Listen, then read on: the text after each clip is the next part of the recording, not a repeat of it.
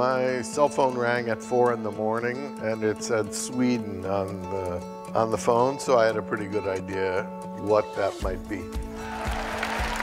It's a great pleasure to be here this morning as we discuss the work of Richard Thaler, a University of Chicago faculty member whose insights and creative scholarship have earned the Nobel Memorial Prize in Economics. Not only is Dick widely known and respected for both his academic work and his teaching in behavioral economics, he's widely recognized as a founding father of the field.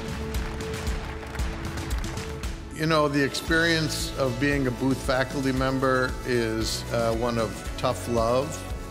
Behavioral science group, it's a little less tough, but only a little. It's been good to be here all these 20 years, arguing with guys like Fama. It's good for me. If you want to get people to do something, make it easy.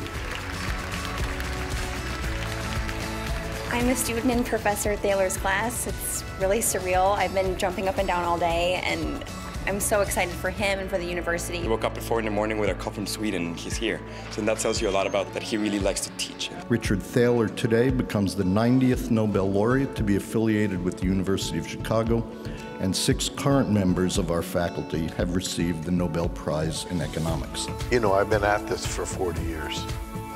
It's been a long journey.